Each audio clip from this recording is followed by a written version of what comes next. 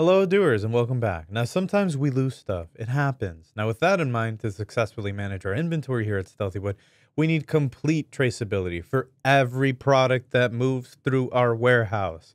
Now, in order to do that, we use lots and serial numbers to keep track of everything. A lot is a specific batch of an item that was received, is currently stored, or was shipped from our warehouse.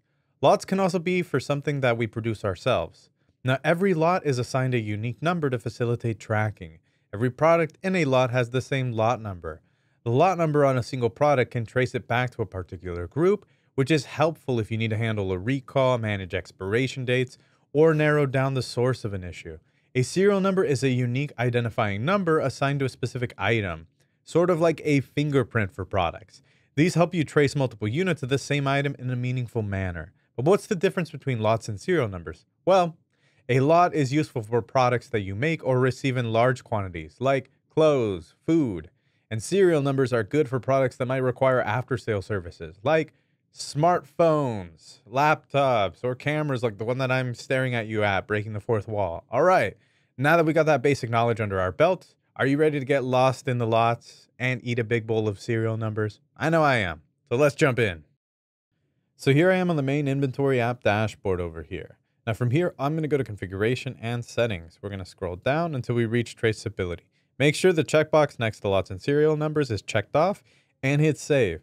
If we wanted to, this one over here for expiration dates is also good if we needed to also track our products by lots and serial numbers for their expiration dates. But we don't need that right now. However, if you'd like to learn more about that, make sure you check out working with perishable products so that you could learn some more. All right, speaking of products, let's go check some out. We're going to go to products and products.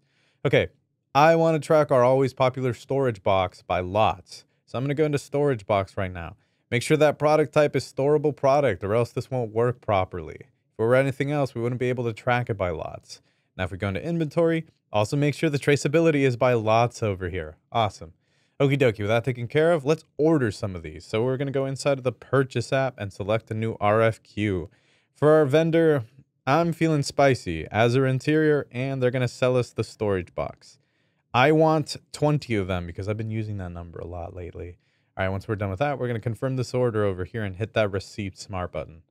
Now, using the lot information we get from our supplier, I can actually dispatch these, small doopsie, into different lots. Now to do that, I actually need to click on this additional details button that looks like a hamburger down there. All right, perfect. Now when I do that, Odoo presents me with a detailed operations pop-up window where I can enter in all of the necessary information. So we're going to do that now. We're going to select add a line, and we're going to start with our very first one. In this case, we're going to do S1. Great. And I'm just going to add a couple more lines in this case. So we're going to do S2, as I did prior before. And now finally, we're going to do S3. Great. Now we need to add up to 20 over here. So how many do we want inside of our first lot? We're going to do 10, 5, and 5 over here. All right, 10, 5, 5. Perfect. Now this covers all 20 units inside of our order over here. Now we're going to click confirm, and we're going to click validate. Now, when I actually click on the traceability smart button up here, I want to show you what happens, and it's kind of cool. Boom. Would you look at that? I have a complete record or traceability report with all of the lots and quantities, which is actually really clean, and it looks very, very nice. All right. So that's how it works for receiving products, but we still have to learn how to handle sales with this feature. So we're going to take care of that right now. We're going to go from home, click on that sales app, click new. Who do we want to sell to? In this case, the person always addicted with our stuff, Deco Addict. Now they're going to buy, let's say 5 of these storage boxes over here. So we're going to type in 5 right there, and then we're going to confirm this over here. Now we're going to click on the delivery smart button because I want to, again, always show you something. If I click validate, here's a very interesting thing that happens. I need to hit mark all done on the pop-up window to process my done quantities. Interesting. Then I see that traceability smart button pop up again. And when we click into that, we see exactly what we wanted to see. Once again, we see the 5 units of the storage box were removed from lot 1, S1 in this case, and they were shipped out to our customer. And that's kind of neat. All right, now we've talked about lots. Let's go back and talk about serial numbers. So we're going to go over here to products and products. What has a serial? Oh, smartphones do, the Stealthywood smartphone. Now, after I click into the Stealthywood smartphone product form, we're actually going to click into the inventory tab And you'll notice traceability here should be by unique serial number. Great, everything checks out so far. Now let's see what it looks like when I purchase some smartphones from a vendor and add some serial numbers when I'm adding them over to my stock. So we're going to go back out of here.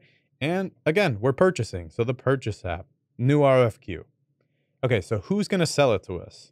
Azure Interior, because they seem to have everything in stock. Now we're going to add our Stealthywood smartphone. I don't have a lot of money, so we're only going to buy 5 of them. And they are $100 a pop. I only have $500. We're going to confirm this order. And again, click on that Receipt Smart button. And would you look at that? We're over here. Now watch what happens. And this is important and why I didn't do it earlier. If I try to validate the upcoming shipment, watch what happens. Boom. User error. I needed to supply that lot or serial number at this point. Or Odoo doesn't validate anything.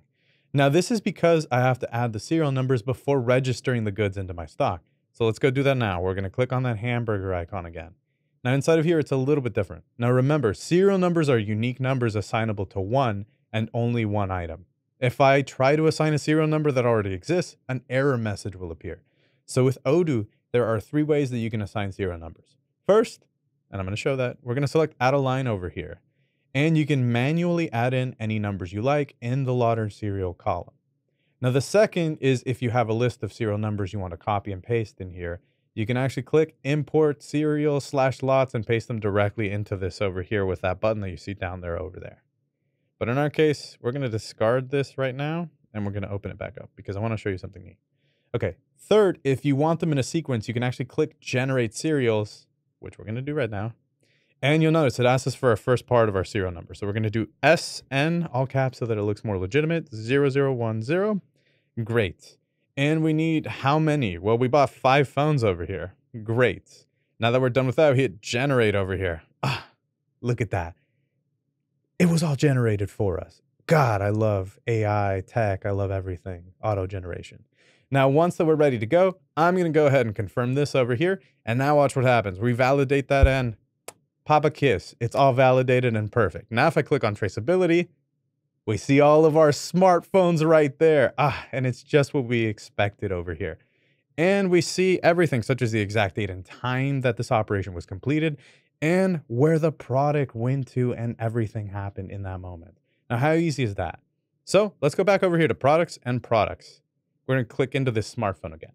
All right, here, I'm going to click on the on-hand smart button up at the top. Had to find my place right there. Now here, we have an overview of all of our serial numbers for this particular product, as well as what we have, which is the on-hand quantity.